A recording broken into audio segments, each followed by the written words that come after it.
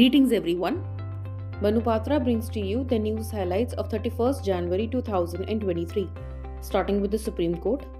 The Supreme Court has held that criminal proceedings can be quashed under Section 482 of CRPC when it is found that the attempt was to give a cloak of criminal offence to a dispute which is essentially of civil nature.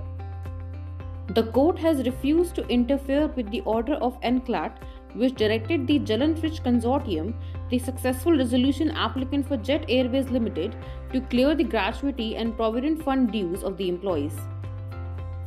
The Supreme Court, while hearing a plea pertaining to a marital dispute between a husband-wife duo, has orally observed that matrimony is based on mutual love and affection and not on terms and conditions.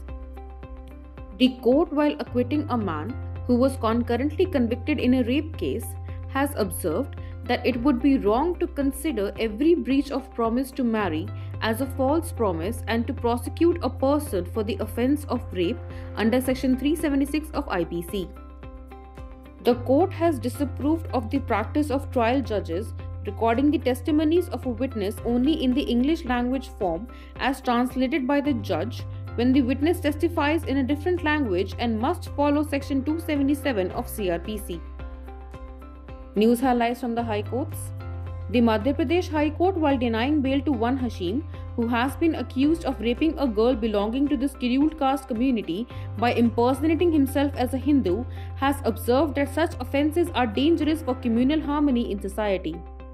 The Calcutta High Court has observed that a case where the wife blocks a substantial source of income of husband and then claims an enhancement of maintenance, leading to a really difficult situation for the husband, clearly amounts to an abuse of process of law and is against the interest of justice.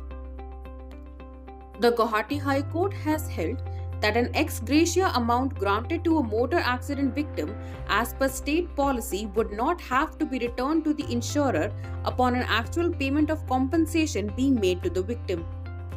This concludes the news for today. Thank you so much.